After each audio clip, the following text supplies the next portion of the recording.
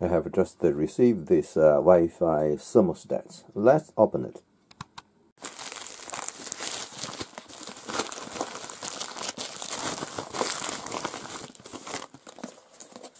The box this way. The picture. Some word around here. The number. The C. Yeah. So open which way? I think it should be this way.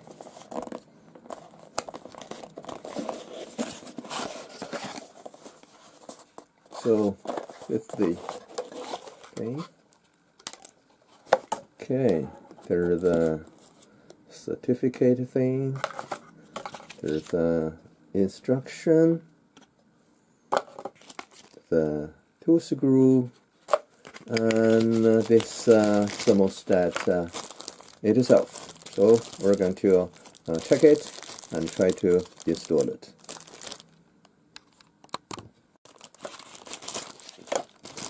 Here, let's take it out. The front, the side, and the back. It should be this orientation. And you can also say there's a diagram over here, so how the things can be connected.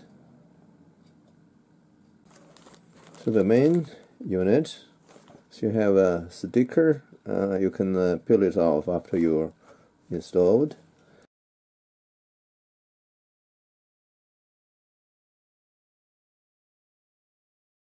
Backplate can be removed by sliding down. So this way, sliding down like this,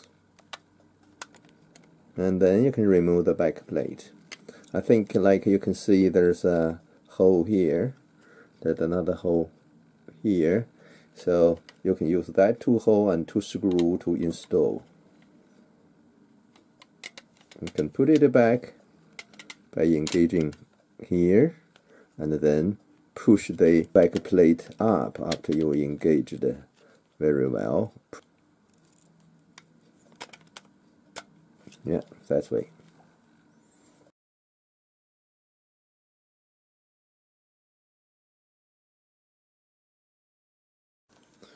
For the connection, you can see 1, 2, 3, 4 connection and the diagram. So there. And also you can see the bottom, there's a screw. So you insert the wire here and use the screw at the bottom to connect to the unit.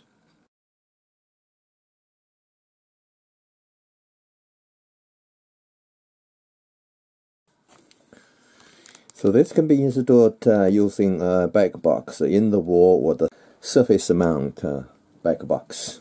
The depth of the box should be, you see, I think it's this is measured as 27, so it's 27 millimeters for this height. So your box, I think, should be at least 30. So depth here actually 26.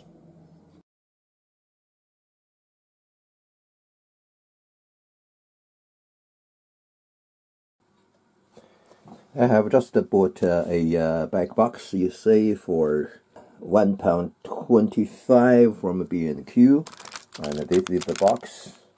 So it is actually 30 millimeter deep inside the box. I think it should be good enough for this Wi-Fi thermostat.